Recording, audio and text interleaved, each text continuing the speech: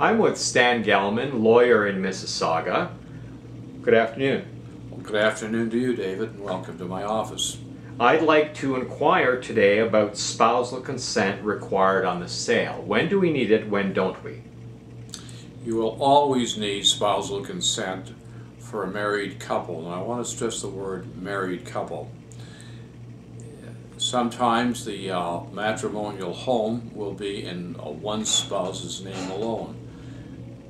Even notwithstanding, you still need the consent to complete the transaction of both the husband and wife.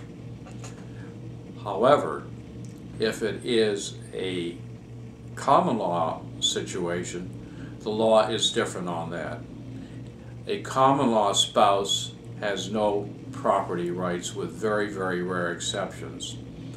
Accordingly, if the property is in one common law spouse's name and not the other, the common law spouse who is on title can sell the property and keep the proceeds without the consent of the other common law spouse who is not on title.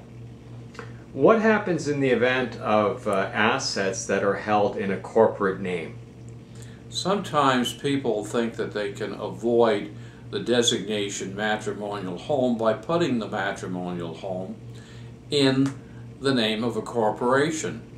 You can't hide behind what we call a corporate veil or a corporation. If the property is used as a matrimonial home of a married couple, and I stress the word married couple, then simply by putting it into a corporate name does not avoid having to have both spouses sign their consent to the sale. Stan Gelman, lawyer in Mississauga, can be reached at 905-270-5110, or you can check his website at wiselawyer.ca.